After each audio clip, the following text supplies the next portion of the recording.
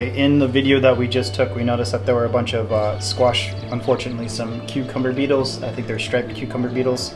So we're going to do a quick sampling, going around to the different blossoms and seeing how many we can pick out.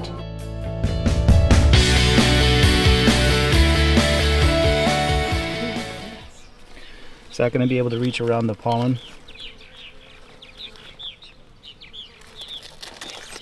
Ooh, sorry, flower.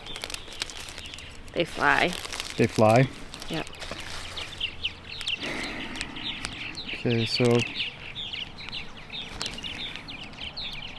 this is what we're talking about. That is a striped cucumber beetle. So right here, let's see if we can get that. That's an egg cluster from the yellow striped cucumber beetle, which is unfortunate.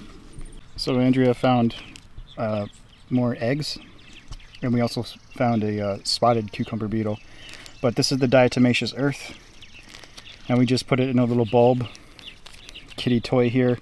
We also have a larger one, but when you just give it a puff of air, well, the wind's going, but you just spray that on the plant and the leaf. We see bad squash bugs. And do you see right here are the eggs? Andrea and I just got back from the garden and we checked underneath each of our squash plant leaves, and here's what we got. In the top right corner, this is what an egg mass looks like from a type of squash bug pest. In the bottom right hand corner, that's a squash bug. They're kind of big and they almost look like a stink bug. In the bottom left-hand corner, the one that just kind of wiggles over there, is the spotted cucumber beetle. And in the top left corner, that's the striped cucumber beetle. Each one of these bugs is considered a pest and can cause damage to your crops. So it's a good idea to get out into your garden to see what your pest populations are like before they get out of control. This is what a squash bug egg mass looks like. You can see they're kind of like a copper color, and each one is about a 1/16 of an inch in size. You got about 2 weeks before any squash bugs hatch from this egg mass. So if you notice these in your garden, it's time to get busy and figure out a control method. We're going to try an experiment. We have 2 egg clusters here. They're slightly different colors, so it could be from different species, but I believe they're both squash bugs of some kind.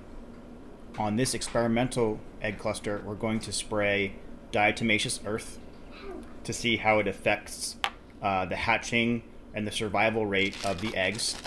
And in our control plant, we are just going to leave it go and see how many of the squash bugs hatch.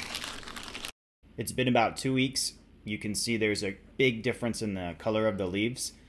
But if you take a look into our control bag, where there was no diatomaceous earth, just about every single one of the squash bugs has hatched from their eggs.